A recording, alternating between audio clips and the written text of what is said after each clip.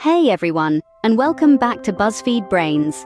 Today, we're diving into a question that's both cosmic and crucial: the sun's heat and its effect on Earth's climate.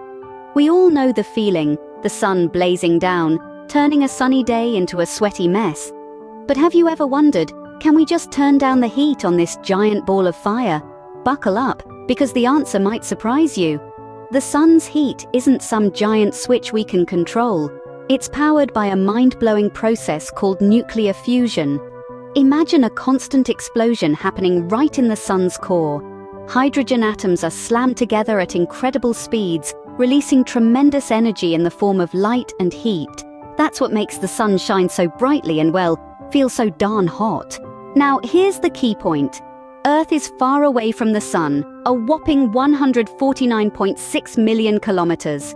This vast expanse of space isn't just empty void though. It's the reason we don't feel the sun's heat as intensely as we might think. Imagine standing close to a roaring bonfire. The heat is intense, almost unbearable. But as you step back, the warmth becomes more manageable. It's the same with the sun and Earth. The sun's heat, traveling through space, gradually disperses. By the time it reaches us, it's spread out, much like the heat from a bonfire when you step back. We receive only a tiny fraction of the sun's total heat.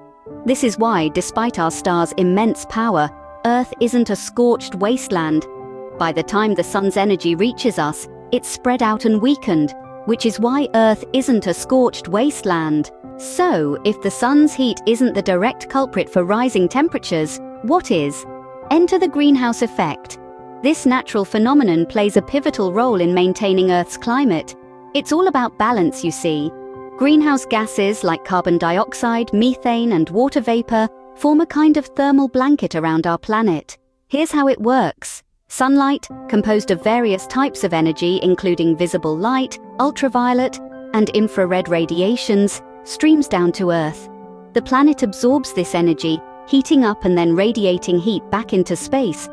But wait, not all of this heat escapes. Some of it is absorbed by greenhouse gases in the atmosphere. This trapped heat then gets re-emitted in all directions, warming the surface of the Earth and the lower atmosphere.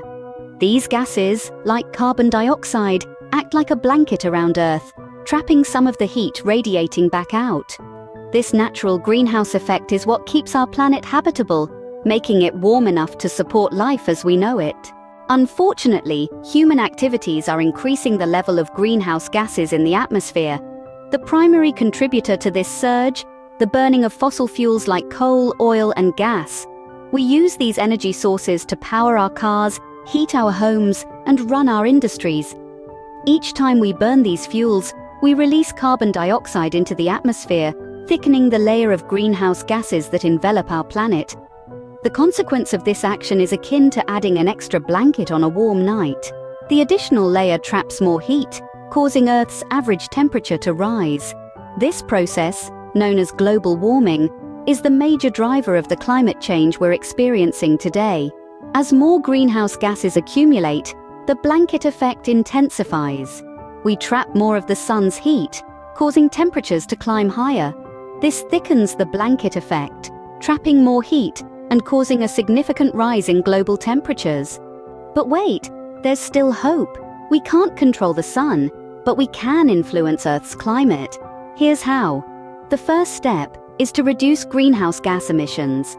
This might sound like a daunting task, but it's actually something we can all contribute to.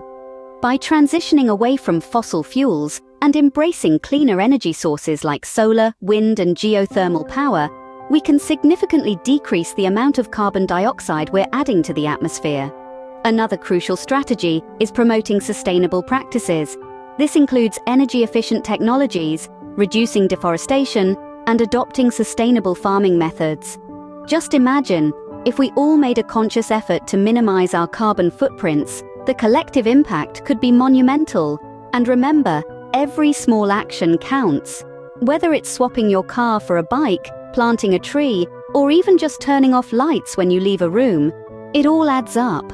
By embracing cleaner energy sources and sustainable practices, we can contribute to a cooler future.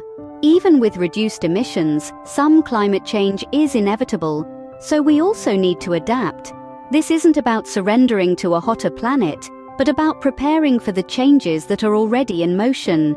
As the sun continues to pour its heat onto our world, we need to develop strategies to cope with its impacts.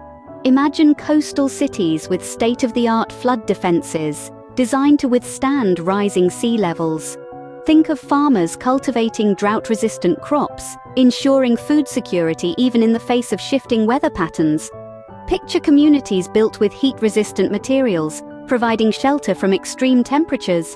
Adapting to change isn't a choice, but a necessity. It's about being resilient, innovative, and forward-thinking. It's about ensuring that we, and future generations, can thrive on this beautiful planet we call home, no matter what the sun throws our way. Yes, the sun's out, and we can't dim the thermostat, but with smart strategies and sustainable practices, we can keep our planet cool,